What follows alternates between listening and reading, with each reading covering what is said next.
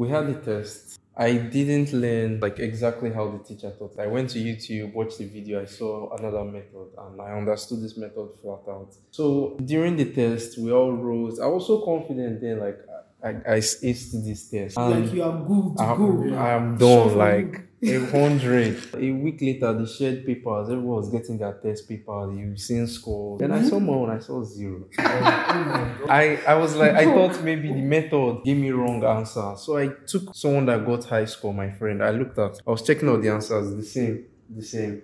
See, Ah, and you got your own answers. I got the answers are the same, just different methods. So I walked up to the lecturer and I was like, "Oh, sir, see, I got the same answer. Just I used a different method on YouTube." And he was like, "Do I know it?" Some of my lecturers will say that during their own time, you dare not, there's a corridor, like their office, so there's a corridor. You dare not go to that corridor without not being invited.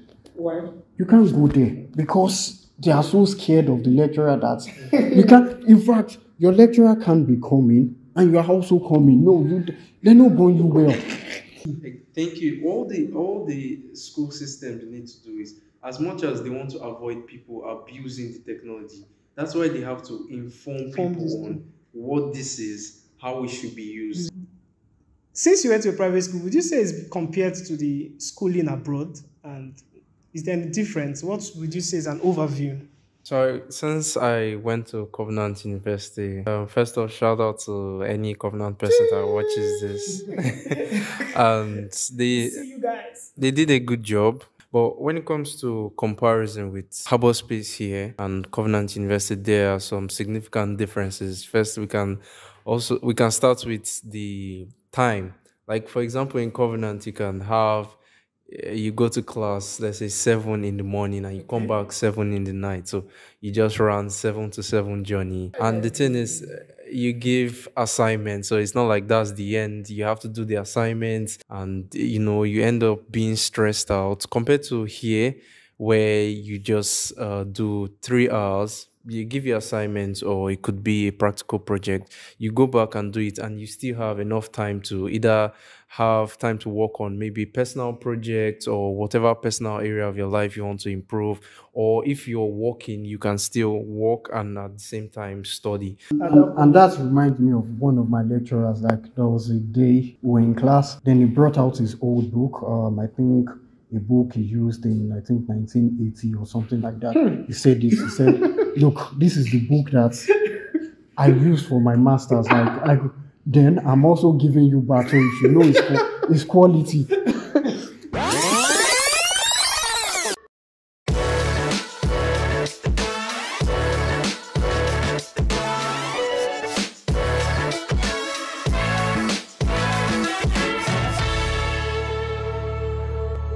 Good morning, good afternoon, good evening from anywhere you're watching me. Today, I told you about what is going to happen today. Today, I'm going to be talking about a very interesting topic. My name is Samson Pius, if you are just watching me for the very first time. And you know what I do. I talk about relocation. I talk about different topics. And today, I'm talking about a very, very, very, very interesting topic. It's crazy, like it's very, very crazy. With me by my left and by my right-hand side is would I call them my classmate? Because one has graduated and one is still my classmate, like my schoolmate. So we're going to be talking about how education abroad has influenced us, like the difference between schooling in abroad and schooling in Nigeria. Both of them have actually schooled in Nigeria, and they have also experienced schooling in abroad, including me. So we're going to be talking about our experience and how schooling abroad has actually influenced us, and what Nigerians should see or should expect anytime they move to abroad. It's going to be an interesting one. I am begging you, watch this video to the end, because definitely you're going to learn. Yeah, and for you that is just joining, please subscribe to this channel, because if you eventually watch this and without subscribing, you will definitely get to not see me again. And you want to watch more of this, right? So definitely subscribe and turn on your notification for you to see more of my videos, and probably you'll be the first person to see my videos. So by my right hand side is no other person than Opeyemi Olagoke, a university graduate of University of Ibadan. I got to talk the thing 2 times. University, but he's a graduate of Ibadan, University of Ibadan in Nigeria, and a master's student also in Ibadan. And he's still doing masters for abroad in Harvard Space University. He's done, he's an alumni, and he's right here with me. I want him to introduce himself. Okay. Thank you, Samson, for this great opportunity and for bringing me to this podcast. So, my name is Opeyemi Olagoke, and as you have said, I'm a graduate of University of Ibadan and also a graduate of Harvard Space University. Wow, it's nice to have you, Opeyemi. Like, I've always been wanting to have him on this show, but he's a very, very busy man. Okay, without further ado, I would want to introduce the person by my left-hand side, and his name is Daniel Dima, and he's a graduate of Covenant University, Nigeria. You know, as Covenant being at the private, a rich kid. But we're going to know whether the system is good, because all these Nigerian schools, we don't trust them. So I want him to do an introduction of himself, and let me welcome him. Okay, thank you, Samson, for having me on set. My name is Okonicha Chukudima, not Dima Daniel. Okonicha Chukudima. I'm a graduate from Covenant University. I studied computer science, and I'll be talking more on the educational system during this set. Thank you. Yeah, it's going to be a very, very interesting one. Like, the topic is a very, very long one, but trust me, it will not be a boring one. So I don't know who's going to go first, but whosoever. Okay, I think Opeyemi first. Then, if you have anything to still contribute, you can also still contribute. Opeyemi, you've left Nigeria. You've stayed here for a couple of years, or let's say 2 years. Opeyemi, what would you say is the system? How would you say the system of Nigeria look like compared to the system abroad when you came here? Okay, thank you for this question. So, I would say from both my experience studying in Nigeria and studying here at Harvard Space, I would say there is a big difference because coming from Nigeria, from a country where electricity, in terms of technology is kind of low, and I would say that's a kind of a huge difference because in Nigeria, for instance, our educational system is a little bit poor in terms of technology, and when I came to Harvard Space here, I experienced education in a new dimension, as in there was this kind of feeling, like this kind of engagement that you have with your lecturers, that you have with your colleagues, that is actually lacking in the Nigerian system.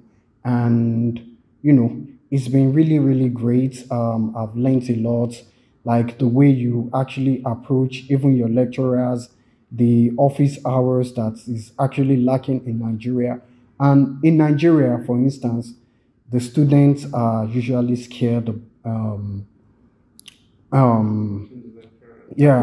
scared about approaching the lecturers and stuff like that. And, you know, I found out that here, lecturers are more approachable. Like, they are even like your friends. You can just go chat with them, talk with them, even have a drink with them. And you get to learn a lot. You get to engage with them in a different dimension, and I think, for me, it's a great experience. It's different from what I experienced back home, and you know, I'm glad that I actually came here to talk about it. Yeah. Well, we are going to go deep into it. I know, like it's way deeper than even what we just said. So I just wanted you to give us an overview on how the system looks like. We're going to go dive deep. So I want to hear you, Dima, how the system has been. You actually you went to a private school, your own soft shop. So. um, Since you went to a private school, would you say it's compared to the schooling abroad? And is there any difference? What would you say is an overview? Okay. So since I went to Covenant University, first off, shout out to any Covenant person that watches this, and they See you guys. they did a good job. They did a good job on educating students. But when it comes to comparison with Harbor Space here and Covenant University, there are some significant differences. First, we can start with the time. Like for example, in Covenant, you can have you go to class, let's say 7 in the morning, and you come Okay. back 7 in the night. So you just run 7 to 7 journey, Like and 7 in the morning to 7 p.m. And the thing is, you give assignments, so it's not like that's the end. You have to do the assignments once the day has ended, class has ended. So you spend so much time just walking, and you end up being stressed out compared to here, where you just do 3 hours. You give your assignments, or it could be a practical project. You go back and do it, and you still have enough time to either have time to work on maybe personal projects or whatever personal area of your life you want to improve. Or if you're working, you can still work and at the same time study. So I'll say the time here is really flexible, and it helps students engage more with other activities. And so it's like speeding up growth. Yeah. I heard you when you said like you go to school by 7 and still come back by 7. Opeyemi, we're having a conversation here. Like, does it really make sense? Like stressing a kid, or would I say a youth, from 7 o'clock in the morning till 7 in the evening? Do you think that person has learned enough? Is that a proper view? Yeah, I would say it's not actually good enough because like going to school from 7 a.m. to 7 p.m., it's a little bit much. I would say learning is about, yeah, like assimilating what your lecturers are teaching you. And it gets to a point where you might be a little bit stressed out and you can't really cope much like that. And it just gets to that point. And I don't think the Nigerian system is actually putting that into consideration because we are all human beings. I swear. We are not machines. So I believe that this timing actually should be adjusted. Like he said, at Abo Space, you just spend 3 hours sometimes. You don't have to nobody expects you to get up by 7 o'clock. I mean, what the hell? Why would you get up by 7 a.m. to go to school? I remember back then I have this lecturer in my class, in my school then, because I studied, I went to Federal University of Technology. I supposed to have said where I went to school. So there's this man, they call him Okafor. Okafor teaches engine drawing. If you are 1 minute after 7, you are not entering his class. Imagine when we have to wake up by 6 a.m. to attend Okafor's class. We have the pressure and it, like, to me, I didn't see it. I was just seeing it more like I am just satisfying him. I was not seeing it like I was going to learn. It's one of the issues because at the end of the day, you just find out majority of students just want to Just carry, just get the grades and go. let's just get the grades. Let's just mark the attendance. Like it's no longer there's no learning involved again. It's now just to satisfy those conditions. And this thing has now made Nigerian system of education like people just want to just satisfy the requirements. Yeah. Did you at any point experience these 7 o'clock classes or 6 o'clock or even late night classes? Yes, we experienced it a lot. Give us a breakdown. In the University of Ibadan. Person was doing that because I have some of many lecturers like that. That they will expect you to come to school by even 6 a.m. Some people 6 might a.m. yeah, some Like, people might fix their class 6 a.m. their wife before and they children, Nico. I don't know how they do it. Sometimes I believe that those guys don't actually have a life. Because I mean, how would you tell Sadness students? everywhere. Yeah, sadness. Then the thing is that you will meet the lecturer in the class at that 6 a.m. Yeah. Okafor will always be in the You class will at be that like, time. come on, don't you have a house? Okafor will be there 5 minutes to 7 a.m. It's always very, very weird. Maybe they're having issue with their And wife. yeah, probably some things like that. And you will get to a point that it begins to stress you out. You just, oh, let me just come to this class. In fact, you will discuss with your colleagues like, oh, I can't wait to get out of this place. I can't wait to get out of this school. I just want to graduate and go away. Like it gets to that point, and you just, you're not learning again. You just want to just fulfill the requirements, I just want to fulfill graduate. your electives, your required course, compulsory, and just go away. Nothing. There was this lecturer that used to joke about like the university. Don't just pass through the university. Let the university pass through you. A very wrong phrase. It's three ways. You go to class, you go to church, you come back to your house, go to school, go to church, come back again, no life.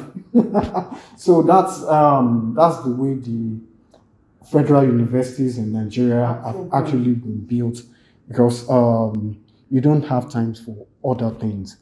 Like if you don't want to fail, especially in UI, I will mention OAU too, and some other federal universities. They don't want you to have a life. All you just have to do is come, read. After you read, you do exam, pour what you actually have read. Just to pour that in. And I think that's like a very, very big issue too. The method of their teaching. Yeah. And they just want you to, they will teach you, and they just want you to exactly what they gave you, you should pour it in. Yeah, in I've had some examples like of something similar to that. Like we had a test. Okay. I didn't learn like exactly how the teacher taught it. I went to YouTube, watched the video, I saw another method, and I understood this method flat out. So during the test, we all wrote. I was so confident then, like I aced this test, and Like you are good to go. I'm Sure done for like 100. Then a week later, they shared papers. Everyone was getting their test papers. You've seen scores. Then I saw my own. I saw 0. I was like, I thought maybe the method gave me wrong answer. So I took someone that got high score, my friend. I looked at. I was checking out the answers. The same. The same. Ah. And you got your own answers. I got the answers are the same, just different methods. So I walked up to the lecturer and I was like, "Oh, sir, see, I got the same answer. Just I used a different method on YouTube." And he was like, "Do I know it? Did I teach you this?" I was confused. I was like, "But it's the same answer, just a different approach." I don't know it, so The that's your lecturer does grade. not even know it. Now, oh God. And the thing is, the thing about the science is the fact that it's uniform. Like if you actually apply this particular method, you are expected to get those results. So I don't understand why I actually marked it down, because you used another method and you actually arrived at the same answer. That's science. Problem not cannot take just only one just approach. one There are different approach. approaches to There are solve different it. approaches So to. That man knows a book. Does not know what he's doing. the problem with a majority of the lecturers, like in Nigeria, I'm giving Nigeria as a whole, is majority of them are outdated. Like some of them are giving knowledge of their time, And they are still pouring and it. they are still giving it. Like some things have changed, some metrics and other stuff have evolved. So majority, some of them don't follow this evolution, and they still give us that old. I mean, yes, the old method doesn't become obsolete at once. It's still applicable. The only difference is now one method is now faster than the other, and the other one is, it's just like upgrading what already exists. But some of them, they don't, some people, there are some people like this, once they are comfortable with something, they don't like change. Like once they are Yes. at a place, that is it. Once they found that place comfortable, They cannot move. They are don't. okay. They are good at that And point. that reminds me of one of my lecturers. Like there was a day we were in class, then he brought out his old book. I think a book he used in I think 1980 or something like that. He said this. He said, "Look, this is the book that I used for my masters. Then I'm also giving you back, so you should know it's quality." And you know what is funny? The first class student in your class will take him so serious. Because that first class now will take it and become a lecturer and still give it out to. It's a generational thing.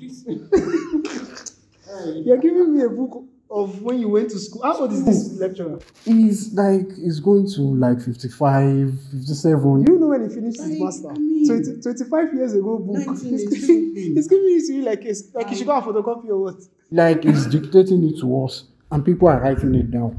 They were jotting it down. Just right. And this brings me to the thing is that this thing causes malpractice. Because now the lecturers expect you to pour exactly what you were taught. And malpractice starts from when I know what to answer.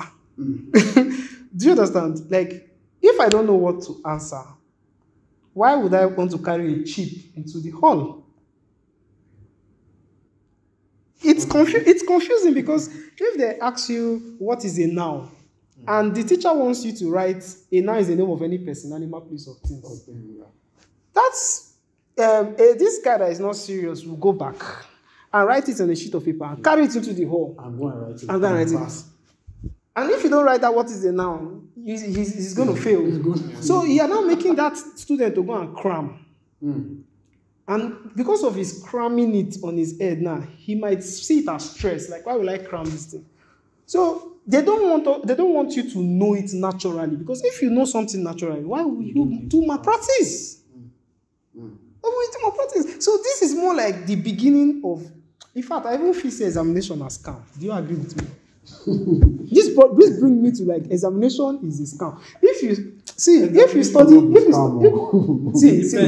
It depends. See, we have all studied abroad. Like we are actually in harbor space. Like harbor space.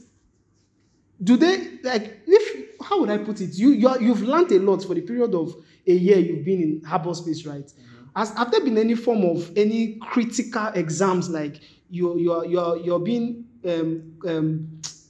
being checked by what you know, copy and paste except from the calculations, but based on presentation of things that are theoretical, like just normal theory. Or probably GST, they call it GST in my school. We have GST. So those writing. Yeah, the thing is here, learning is flexible. It's not as rigid as the way we're talking of it in Nigeria, where you have to give what you see is what you get, like exactly. So it's more of it's flexible.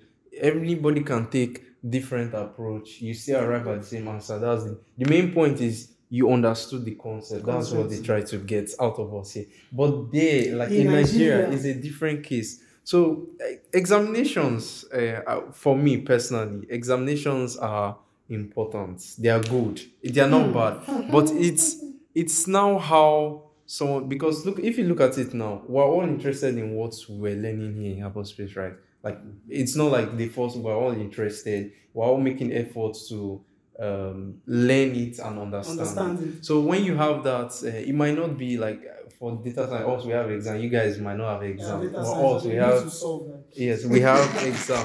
So when it comes out, it's not like it's so like we were interested in learning it. So once we see the pattern, the stuff, we know what we're doing. Like there might be some parts where, and here most of the exams it's open. Like you're giving let's say you're meant to code something. Okay. You have the resources from class. All you have to do is just achieve a certain result, but you still have those class. You have to explain. Yeah, just the part is the truth is once you go into the real world, like as someone that is working, nobody hides all the information. There's no Google is locked, so you can't search it. The truth is once you can't remember something, you search, or you, as long as you know how to arrive at your goal. Maybe you've forgotten a step, you just go, okay, this is how it works. You put In it and Nigeria, they see this thing as malpractice because Exactly. of the way the system is the, built. the system is too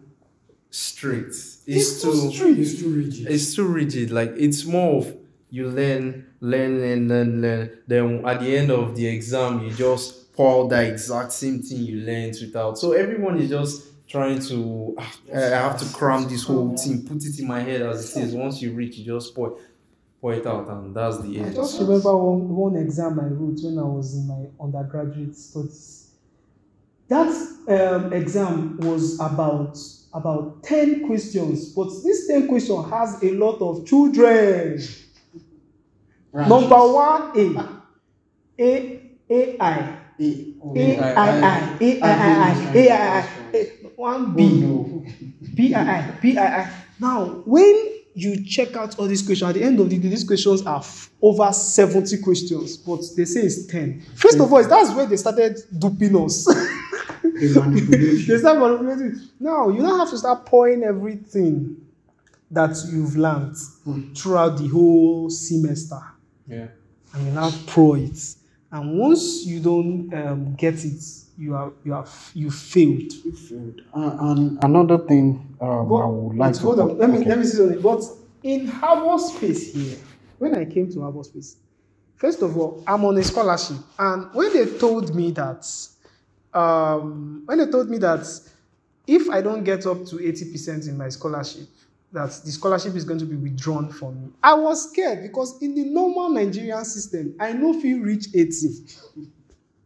Do you get? Because I was expecting that this is what I will see when I get here. How will I manage and get to 80? I'm not an A student. You get? Me, I'm more like the average. I'm like the normal student that can just get the A's and just not even an A, like the normal B, C. I'm not the really A because me I be entrepreneur. You understand? So I'm just like that. So when they told me that I need to get 80%, I said, "Wahala, may say I want to get this thing." But trust me, when I came here, I saw the system of education. I am not being proud, but I am doing excellently well. Like the system is fitting to my pattern. I don't have to be a very, very intelligent person, but because I understood or understand what that teacher is saying, and the teacher was not just giving me examination, letting me to read so many things in the long run, but she gives me homework and grade me based on every homework I submit, my character, my behavior, my attitude, my participation in class, everything, my attendance, and it keeps going down. Even the so-called exam, which I will not call exam, or probably the last day of they call it presentation, the last day, it is not even having up to 20, or let's call it 30%. That means what you have been doing from the beginning is actually what guarantees your success. But in Nigeria, if you just manage attend class, you can't write tests. Test is like the 6th week or the half of the semester. That test is 30 marks. Then the next time you are going to have anything to do with any exam or anything is till the end of the semester. And the end of the semester now is what determines your success in that is it's crazy, man. Yeah, and I've actually 70 marks one day, 2 hours exam. I've actually noticed that this system in Nigeria, this educational system in Nigeria, actually even affects the mental health of students. I would in University of Ibadan, there we've had cases of students during examination time when they read, when under pressure, they are reading a lot. They also the fear, especially when they come out invigilator way wicked. We have cases of students collapsing, even students having convulsion, mental problems, mental illness, because of running mad. Even students running mad because, like, the brain has been stressed out. This brain, because stuff everything inside last minute. You never hear this situation where they were like, exam fever. Like, where that phrase from? It's from Nigeria. From Nigeria, exam fever. Exam And fever. that Is there anything like exam fever in abroad? Since when you came to this place, is there anything exam fever? How will you be having fever when you want to have exam? exam Because is of not. the fear, the nervousness. And the thing is that even when you want to have exams abroad, you have exams like 30%, 40% that doesn't even carry like A higher percentage of your grade.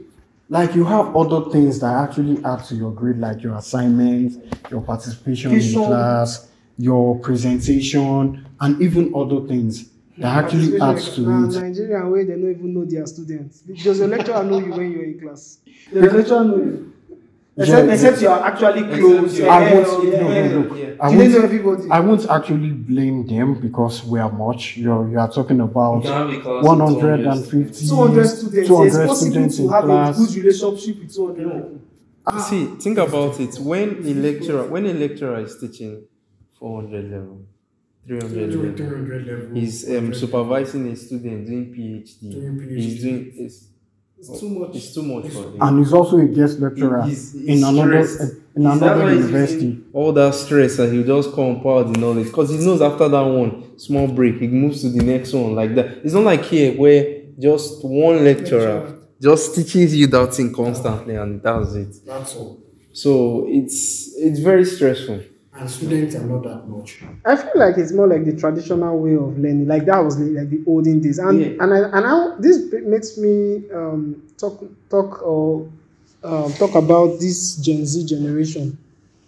We all know, like we are now in the Gen Z generation, people that are born from the 1995 or 1996 downward. This Gen Z, they know they hear word. It's not like they don't used to hear word, but they pay less attention to details. Yeah, shorter attention span. That is to say, the method of learning, They are impatient. they are impatient. You now want me to stay in class for 2 hours. You are just talking. Now, that thing that you are talking, not like I don't understand it, though. You now want me to pour it exactly the way it is. So now, it's more like it's an old method of teaching. And I feel like it's still like this in some Western countries too. And it's more like it's something like they should change. The Because millennium era has gone. yeah, the era that they are coming from is more of the technological age. Like those people love engagement, they love people that engage them. So you can't compare during our own time when there was no much technology and stuff like that. So most of these kids are actually being influenced by what they see, what they watch, and everything like that. So they are more exposed to the Western worlds. They watch movies and see how education is being conducted in the Western worlds, and they feel like, oh, like, I mean, what is this lecturer actually doing? Speaking for 3 hours, just talking, and at the end of the day, the class becomes boring. Yeah. It becomes really, really boring. And one way to actually remedy that is just through some kind of engagements, like incorporate technology to this learning, and they will pick up because nobody wants to be in a class. I don't want to be in a class for 2 hours while the lecturer is just talking. I will sleep off. Yeah, and the thing is, people have this mindset, like comparing the previous generation to this generation. Information wasn't so accessible back then. So, like, the lecturer really holds so much knowledge and power. So, once a lecturer is teaching, these are like rare opportunities to get them. But now, information is everywhere. At the click of a button, all you have to do is search whatever you want to search. As complex as that topic is, or as simple as the topic is, you can get it detailed, broken down in bits, and you get that same information. So when people carry this kind of mindset around, nobody wants to sit for a long time just learning that thing, because someone can have a mindset, all I have to do is open this and I watch a YouTube video and I've understood that concept. So why am I coming to class? Thank you. So people have this, people have gotten this mindset with the level of accessibility information has gotten in this generation, it's kind of boring just sitting down and listening to someone talk. Took me to the time I did my master's 2008, 2018, 2019. So there are some times that my lecturer is actually teaching that I'm just what the same thing they are teaching. I'm browsing it on. Sometimes I don't even take notes. I will just go home, go on my computer, phone, and get the same information. Then I know la cram la pour. That's what they used to call it. Just read and just come and give them whatever it is. So sometimes I don't even come to class because there's no need. Because there are many textbooks, many PDF materials out there that you don't even need to. Like I used to tell my colleagues back then, like I would say, look, what you need to do. Like some of my colleagues will come to me like, oh, they need notes on this particular topic that this teacher taught. I would say just go on Google. There's a particular website that I go that they will break down that concept in a kind of engaging way that like an invisible teacher, like it's so much engaging that I don't even take notes. It's like I've forgotten the name of the website, but it's a kind of website that breaks down concepts in the university like in a more way that students will be able to understand even without going to classes and stuff like that. So I used to use this website and come on, I'll be getting a 70, 77, all this kind of. The thing is, like, we all know that this is how it is now, but I feel like these people don't want to accept the fact that things have changed. They don't want to accept the fact, and that's why they are trying to. Because they don't like it. They don't like it. They don't want to incorporate Sorry for interrupting. Because like Daniel said, during back then, the lecturer has the utmost power in the sense that they're like an epitome of knowledge. Like he knows everything. Even some of my lecturers will say that during their own time, you dare not. There's a corridor, like their office. So there's a corridor. You dare not go to that corridor without not being invited. Why? You can't go there because they are so scared of the lecturer that you can't. In fact, your lecturer can't be coming and you are also coming. No, they're not going you well. It's not. So this lecturer has that power, and they still till today they still want to hold on to that power. Like, yeah, they know everything. Right. They don't know that things have changed. Things have changed. They are still thinking they know it. They don't know that what they know is just at a click of a button. Yeah. And because of that, any time we use these pictures, they see it as malpractice. They see it as we don't want to stress our brain. Yeah. But they don't want to see it as using it. Let us use it to our advantage. Since this is how it has been, like Google search has come out. How do we convert it to our advantage and let us be more productive? Imagine I heard that some school wants to ban or is it Nigeria as a whole wants to ban the use of ChatGPT. Well, when I was in a class, in my present class I'm having now, my teacher gave us an assignment. And do you know what she said at the end of the assignment? She said, you can use ChatGPT. I encourage everyone to be creative with it. I use it. I want you to use it. I want you to do a lot with it and give me something good.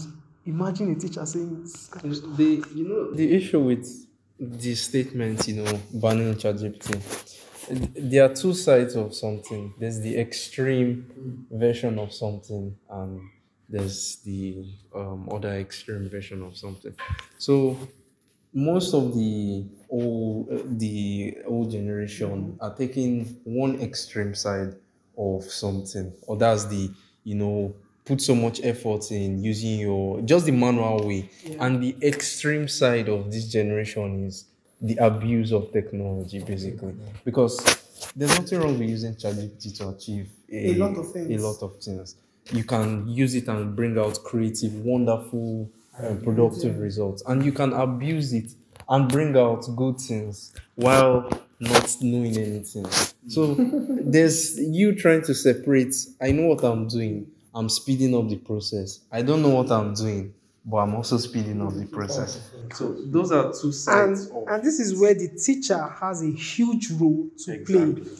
There are so many. Do you know that with the system of education here, we don't, there's no room for malpractice. Not because of they don't want to, you are going to get caught. With the system, malpractice is not even accepted. So when you use ChatGPT to answer such questions or such tests given to you, there's no how you would not learn because when you have a question, who is the president of Nigeria? You go to ChatGPT and just you might not know it, you might just forget about it because it's so direct. And that kind of questions are more like you can go and use ChatGPT and answer. Use Google, and those ones can now make you do malpractice and everything. At Harbour Space, there was a course, digital, like Google Ads, using the Google Analytics platform. So there was a test that the lecturer actually gave us. Like, it was my first exam ever here at Harbour Space. So the thing is that, okay, we're doing the test and the guy was like, oh, you can actually use ChatGPT, not to actually do, but just to speed up the process, to give you ideas and stuff. So the thing is that I've heard a lot of experts actually speak on those ChatGPT issues, and what they usually say is that ChatGPT is not there to do your work for you. ChatGPT is actually there to aid your work, to actually help you, not to actually, because you can't, this technology, this AI, you can't actually remove the human part.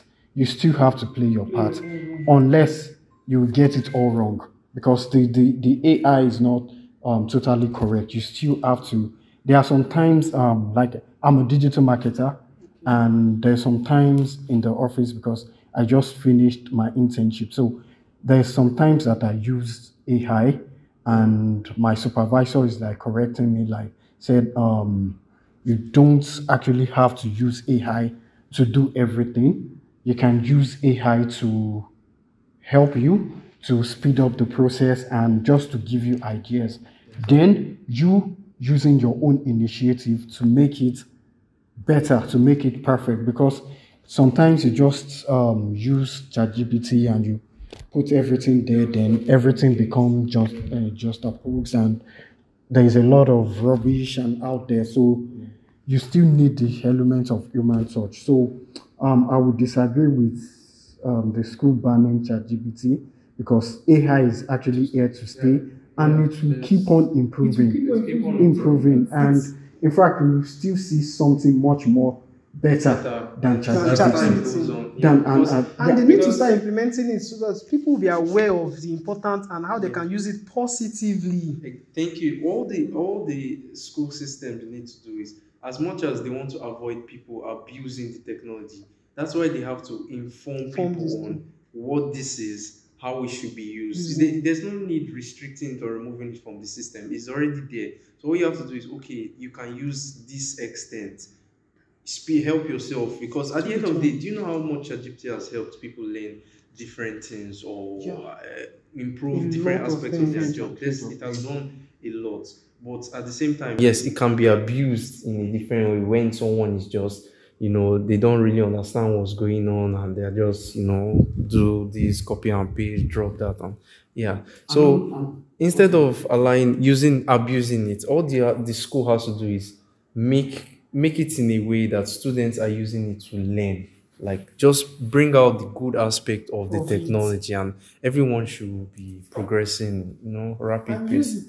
And this brings me to a teacher here at Harbour Space, Stephanie Shewab. She's our social media and content marketing lecturer. So our set, that was last year.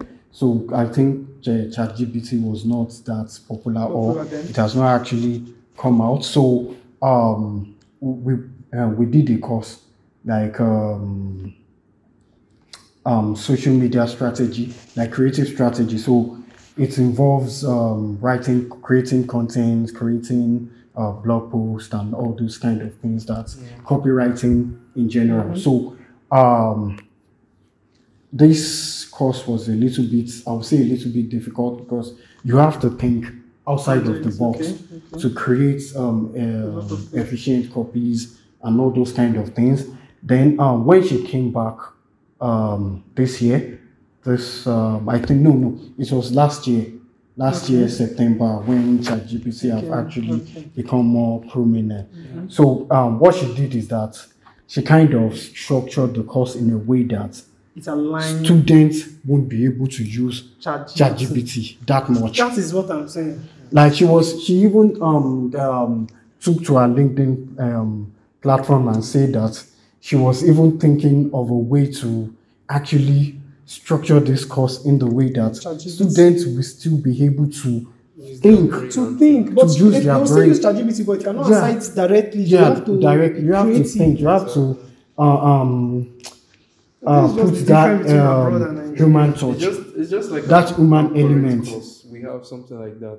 He has put the whole code through ChatGPT, so he knows all the results. So once he sees your code, he can tell you this is ChatGPT. So at the end of the day, you have to learn what is actually going on. And I was also doing one course like that. I did about 2 courses that this same thing repeated. One was branding experience, and the second was team process and design. So they said something in common because I probably went to ChatGPT and just copied like and the teacher just looked at it and said, "Why did he just go and just copy the whole of ChatGPT and paste here? It's not sounding human." Go and make this thing better. But it was asking the question. So he was trying to make me understand that I can use ChatGPT, but I should be creative with it. Exactly. I should make it human. So Since then, I don't think touch. anytime I'm using my It's ChatGPT really now important. and I know I'm submitting it, I just see it as a source of inspiration because I've now been educated in it. So Nigeria have not even gotten to that point of educating on ChatGPT. Instead, they are even thinking, don't even use it at all. You know, like I said, I'm a digital marketer. So in the field of digital marketing, especially when I was doing my internship, so there are some AI generated words that my supervisor actually created a lot of script, like a document for AI generated words, and say these words are banned. Do not use this in content.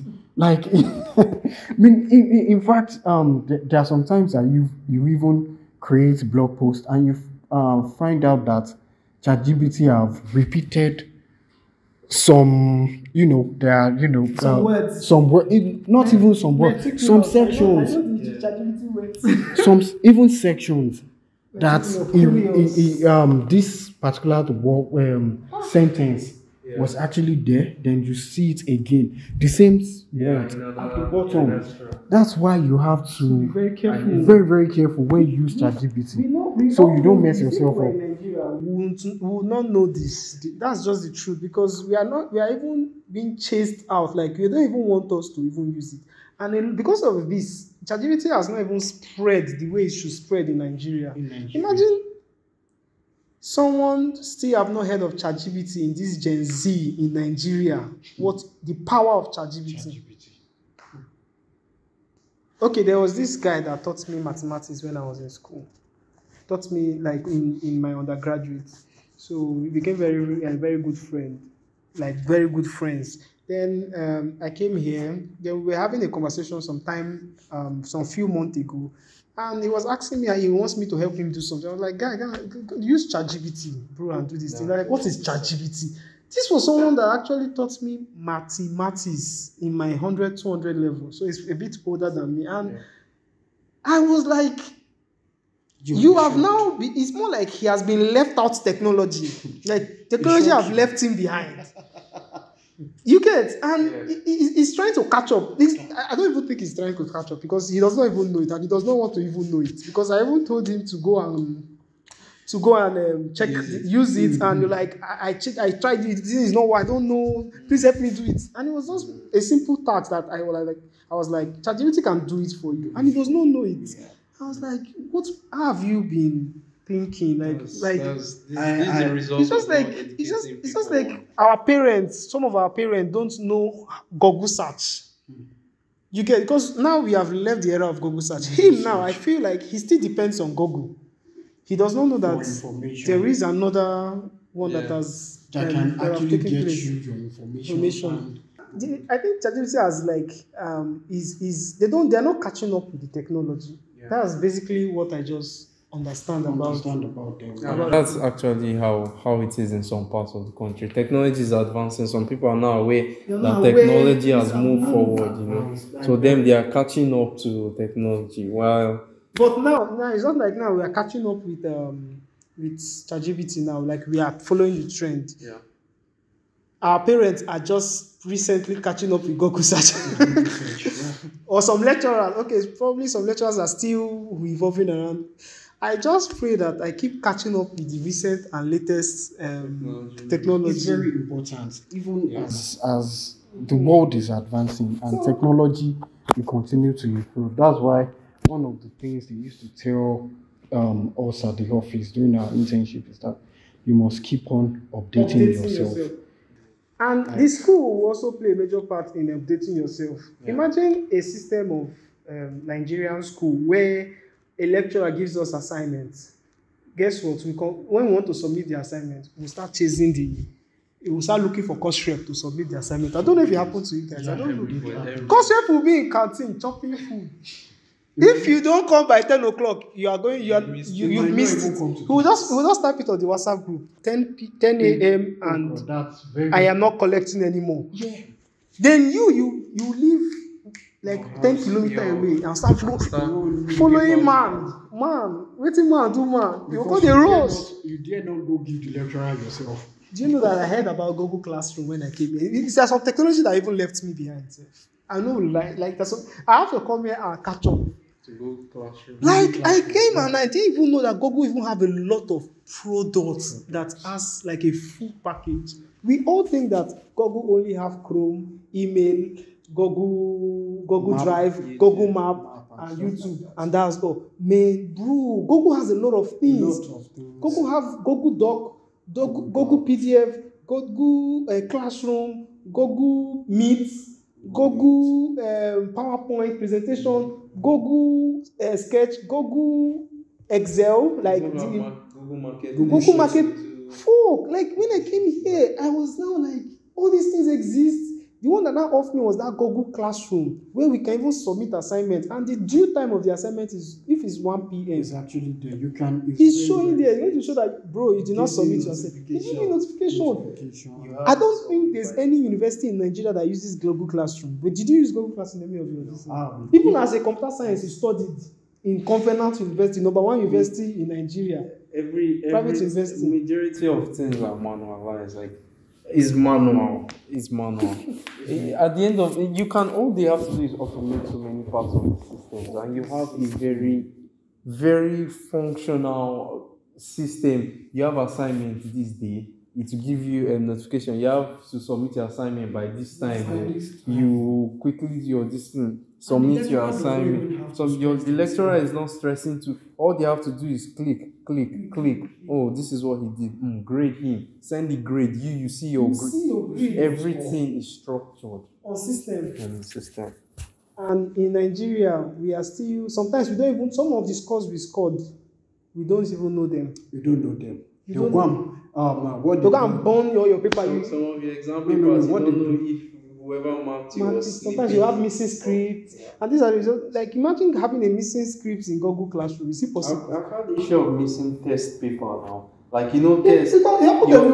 Missing. And you're explaining it, no evidence. You're just explain that. In fact, in UI, they just call you that. You go explain. They are also, let me say, a little bit kind. It depends on the department. So sometimes if you miss your test at that, the lecturer can just call you and say, come and see me in my office and stuff like that, and come and. I mean, there was a time that powered in Nigeria, especially in the educational system. I mean, why? Because these are the Gen Z's. Someone's script. I mean, if you actually use things like Google Classroom. It will be there forever. I mean, I've graduated from Space, But you and still have access to my scores, every single materials that the lecturer Yes, used. every single material. The assignments, Do you still have the assignments are materials of submitted. your materials when The you're in grades, school? everything, You still the have them? reviews. I still have everything. It's still there. It's still there. You can forever. You can go and access it. It's still there. Although in On your Covenant, email. Oh, your, Because it's on your email. we have like a portal kind of this thing where the post courses, you see CSC 216, GST, blah blah blah. So you go there, like the notes are still there if you have access to your portal, so they are still there. But some other parts, some other schools, handouts, they give you It's a not like handout. that in UI. It's not like that in my school. I think Covenant University is trying to catch up, but it's so poor that they are trying. But it's painful that. But this thing doesn't cost much now. Does it cost much? They are trying to use Google Classroom. It's free. They didn't just eliminate all these lecturers and retire all of them. Okay, I know professors are scarce. Yeah, but they are junior lecturers, let them start from somewhere and replace this. Imagine a junior lecturer that does not know all these things. I think that's where the problem should start. I don't blame professors because they are old. It's fine. Their generation. The same way they are educating, students on tech, they should also educate their staffs on the tools. On the tools. So if the staffs know the Onboarding. tools, the students Onboarding. They know what's in the onboarding. Do they know the meaning of onboarding? Let them see know the the most meaning. technologies and Bro, I came to Space and a lot of things changed. Like my mentality, like the way the system is structured is like it's way different from Nigeria. Like it is now. I am saying I am going to school. I am not saying this to against Federal University of Technology, but I was saying I didn't go to school. I went to school, but at the same time I did not go to school because the way the system was, I was not learning. Sometimes I don't go to class. You see some people that don't go to class and will still pass. exactly because Don't come to class because here. now- And how do you want to pass? because now look at it. Okay, test 30%, exam 70%. I might not come to class, then just collect someone's notes. Then read cram if I'm a very very good crammer. Come and hit everything. I course everything 3A. Then at the end of the day, you do it like that. You get your first class. You are a good student. They will give you prize. Yeah. I mean, what the? So, in abroad, where a situation where you have to do a lot of things, you have to present. Like, when I came to Space, I would say that Space actually helped me improve my presentation skills. My even a lot of presentations you present, and there's this feeling that you've done your work and you are proud to present it. That I'm the one that did this. I still have a lot of my presentations, a lot of them. Like I stored them, and am I the one? You'll be like, enjoy what you're understanding. Like you just start enjoying this. That was actually. I was having a conversation with my brother yesterday, and we were just having a very good discussion. We were talking. Then I didn't even know it was a reflex action. I started saying things that I was taught in class unconsciously. Then I was like, my teacher said this. I was just saying it. Like I just felt like I am filled. Like it choke. Not like arrived. Like when I mean filled, like it's just like a cup where there's water. And before I was like, there was no water, I was empty. No, because when you don't, there's nothing in your head, there's nothing you can talk, you can say. Yeah. But now I have a lot of things to say. I am learning. The quality is now showing. So when I was in Nigeria, bro, I won't lie, I studied transport management technology, but I can't even come out and say I want to work in a supply chain industry or a transport industry, because I don't think I'm going to I'm not qualified enough, because I don't fucking know anything there. And we didn't really go to school. Yeah. Most of the things we learned was on our own. Another thing is that even okay, I did my bachelor's. I didn't get anything that was even related to the course that I studied. No internship, nothing. I did master, nothing. Then I got to Harbor Space. Like okay, before Harbor Space, I started working with a digital marketing agency, and even from that digital marketing agency, this was even outside of school totally. And I got into Harbor Space because I did an interview with them and they saw that, oh, I was qualified and they offered me a full scholarship. Then I started learning at Harbor Space, a lot of things. Like I started building this connection. Then I graduated. Even before I graduated, I found a scholarship that was actually related to what I did. Okay. Like it was a different environment entirely. Like I mean, I was now saying that, like, what have I been doing in school all this while? Because to be frank, I studied political science, and there are a lot of programs that I applied for, like internship in the field of political science, like stuff like that. I didn't get in. Why? Because I did not have any working experience in that particular field. So they can't, because you are competing with global talent. Now, and we are talking about students that they've started internship right from their high school days. Yeah.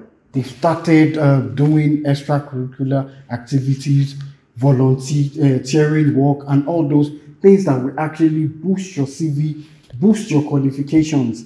And you see these people getting this kind of roles, and that you are doing la crème la peau in UI, and you want to compete with those kinds of people. It's not possible now. It's actually next to impossible. Yeah. You won't get in.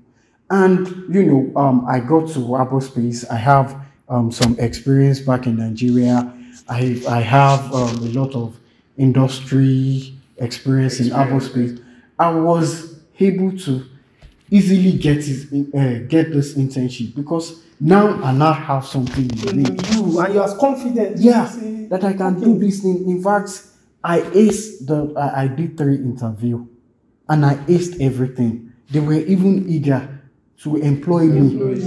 And that was because I came to Harbor Space. I changed environment. And it was a game changer. I think where the problem again starts from is, first of all, in Nigeria, you are forced to do what you don't want to do. You are forced to read a course you don't want to study. A lot of people in Nigeria are reading a course they don't want to study. Look at me. I wanted to study information management technology. That was my course that I planned. But I didn't know that Nigeria is planning for me. And at the end of the day, I started studying transport management. But if you say I'm stubborn, say this information management is not by going to this school. And thank God I am still in that field of what I love to want to do, information management. So they wanted to force me. The system also wanted to force me to do this thing. So a lot of people, if you're watching me, and the system has placed you somewhere you don't want to be, it is still your destiny in your hand. Still there, look at you, you're a digital marketer. Yeah. You come out from the political science. There's plenty of information. Computer science depends on what computer science, what they teach you. Will you be a data scientist? No. Something. That's why you see a lot of people, a lot of folks depressed at their work because they don't actually know what they are doing. They are just there just to get make ends meet. Yeah. At the end of the day, they get depressed and go home and stuff like that. If you like if you like what you're doing, I'm telling you, it's a whole new experience. It's a whole new experience. Even when sometimes my brother will be like, Samson, I want you to be a computer scientist. I want you to be a programmer. And himself was not. He's not getting it. I'm like, bro, I don't want to be this. This is where I find joy. This is what I want to do. What you're actually happy doing. Yeah. Steve Jobs, I heard, wanted to. He went to one of the best schools before he dropped out, and because he knew at the early time that his parents were just wasting money. Before he went and started he started doing designs and how to do typography, and that was how they both discover who he is. So first of all, Nigeria will kill you already, will kill you, but it's still not an excuse for still failing.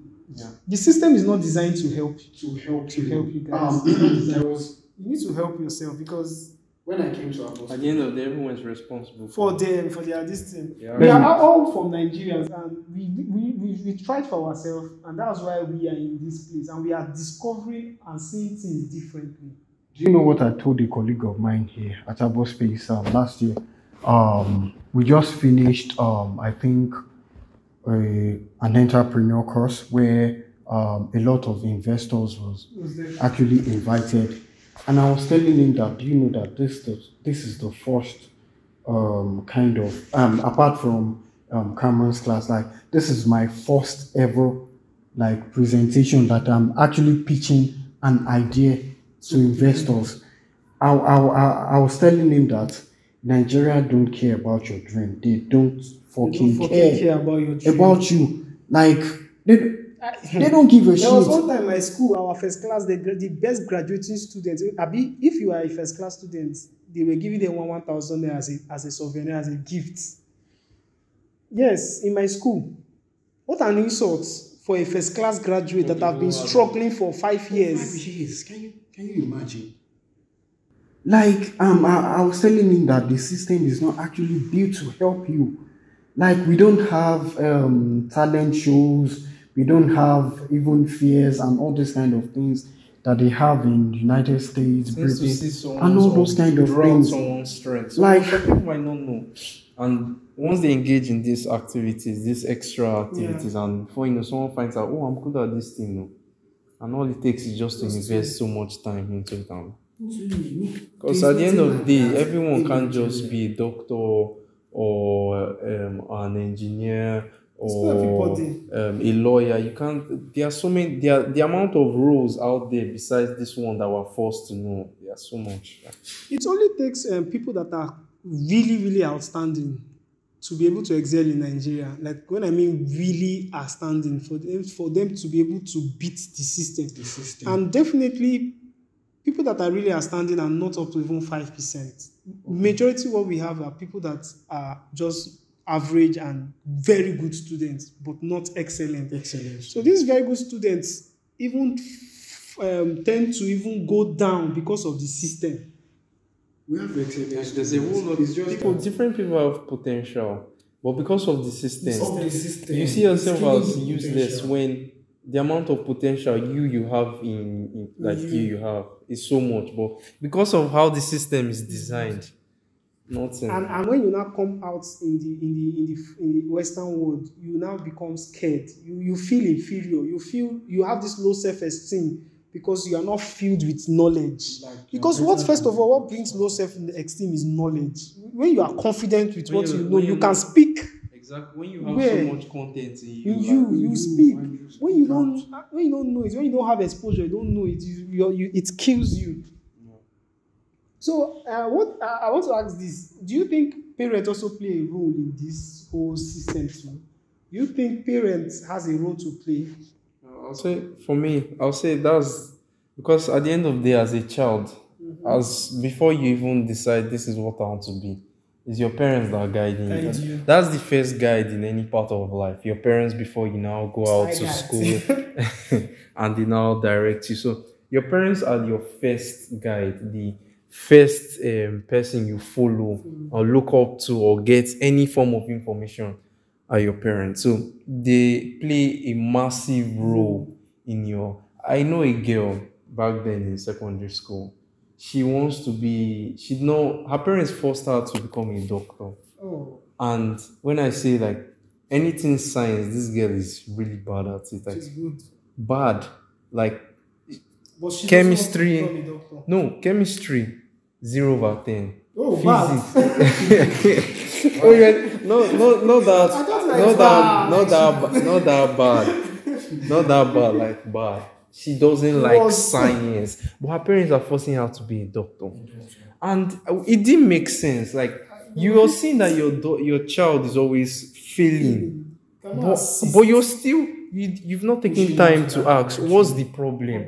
Is it like is what you're doing what you want? Like the thing is, majority of parents tell you what you should be instead of them finding out what you can be. But I feel like if they ask us, we are not yet grown up. At some point, yes, your parents are the ones guiding you. Oh yeah, go down. That's why as a parent to be a parent is not easy. You have to understand your child. Like when I was small, my dad started noticing Know your strengths. our strengths are because of course as a child you engage in different activities now. Like you're exposed to so many activities. From there, your parents now start noticing, okay, this guy is good at this thing. I'll push him towards this direction. This child is good at this. I'll start pushing towards this direction. That's how it is as a parent. That's why in the early stage, they are the ones guiding you. Then once you now reach the stage where, okay, I'm knowledgeable enough. Okay, daddy, mommy, I want to be this. This is what I want to be. I like this and I want to start. And your parents, they'll now support you in furthering that aspect and you now become specialized in. So yes, parents play a massive role in the education of Parents actually play a massive role too. Yes. What do you think, Ope? I would agree with Daniel because, like he said, the first agent of socialization, that's the family.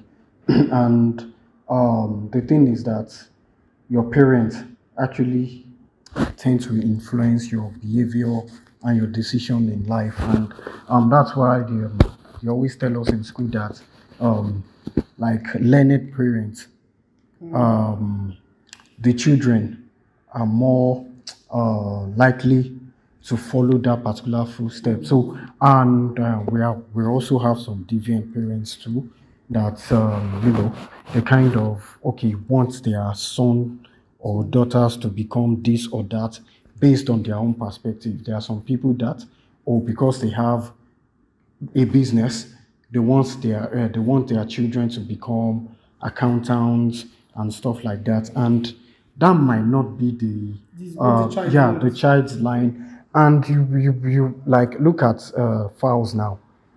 Fowles, did not actually want to become a lawyer. They wanted to force Davido to become this thing, to become a what's the Davido want to study? I think this thing before he now started studying music. He left. He did the law, all right. Then after he graduated. And this is something that the parents should be able to figure out even before the child. Like this child is music. Can't they train up? You see, when I was growing up, me and my brother we always joke that you will be a lawyer, you will be a doctor and stuff like that. Then life happened, and I thank God for the kind of parents I have because they are learned people and they usually support us in what you want to be. Like they are not the kind of people that say, you must become this, you must become that. And my brother studied economics, although it's very, very good when it comes to all this technology, engineering and stuff. It can actually dismantle this microphone and repair it back. Like just look at it on the net and it's an economics and stuff like that. And I would say again, back to our previous conversation about the system in Nigeria, someone like my brother would have been a very fantastic engineer, a very, very good engineer, but the system didn't actually, because how would I say it now? The school was not encouraging. The school, he went to OAU. And that actually destabilized him, killed his dream and everything. Like, I mean, okay. For instance, in his high school, SS1, SS2. Let's say, for instance, they've had something like a career day, like an expert have actually come, like a workshop, set up a workshop, and all these companies actually come and give these kids a lot of tasks. Let them do something. And probably someone like my brother, they just give him some kind of a piece of machine, then he assembled it together. They would have, taking it up from there and say, this guy will be like a good, but there was nothing like that. And I think this is where even abroad, like US and yeah, like have advantage than us. Like they encourage our students right from this. I was writing a particular article about recruiters. It's about recruiting. So I learned a lot of things. Even when you write articles, you learn a lot of things like this fear. They call it job fears, and they come to these high schools, even universities like Apple, Mercedes, and all these big companies. They come to recruit right from even high schools. To they call them saucer, talent saucers for talent. Like we don't have things like that in Nigeria. Those kind of things encourage Students, and we don't have. When you were in secondary school, maybe you just had small flair for something technological, and maybe Samsung, they just came, well, yeah, come and do internship with us for just a small time. Bro, you want to push that thing further. Because that's more like a motivation. And it's not nice. Well, I hope you've all learned. This is really a very controversial and is it controversial or very direct? Very interesting topic. Subjective, controversial. Also, a lot, like, because there are some things we agreed on and we do not agree. ChatGPT and okay, before we now round up, definitely this Nigerian system has some benefits. What do you think is the benefit? Like, even if it's one. What has Nigerian system done to you? Has it made you stronger? I'll say it has given me this relentless ginger. Yeah, when it comes to learning, like because of all the ways we've had to study or read or prepare for exams, I think it has given me that relentless kind of character. And also, once it comes to grabbing theoretical aspects of something, I guess, yes, Nigeria has helped me. I think the same thing for me, because Nigeria system is built to make you rigid. Yeah. Because when you are frustrated, you do the unthinkable. And it has under pressure. Yes, Nigeria is the real definition of can you work under pressure? Yes, we can work under pressure. So I feel it has made me discover a lot of things about myself. It has made me very intentional too. Like it has made me very. It has toughened you. It has made me very hard. Yeah. Even if it has a lot of. There is this thing I used to when I was so freaked out when I graduated from University of Ibadan 2-1. I don't graduate. Like I've graduated, so I was kind of boastful that. Come on, like I don't know if you could actually make a 2-1 in UI. I don't think there's any university in the world that you will go that you will not excel because the universities in Nigeria is built to toughen you up. It will make you hard. We don't suffer. Let's call this a wrap, my bro. Like, I'm really, really happy. Thank you very much for coming, and opeyemi, Daniel.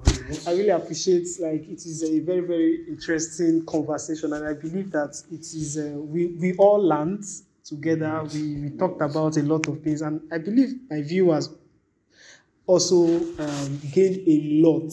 So please, if you've not subscribed to my channel, I don't know what you're waiting for. Are you not liking what you're saying? Definitely, more of these are coming back to back. Yeah, my name is Samson Pius, and we are calling this a wrap for today. We still keep giving you the information on your jackpot so that when you come, what we are experiencing, you self go follow experience out. Thank you very much. See you again in the next video I'll be uploading soon. Say to them, bye bye.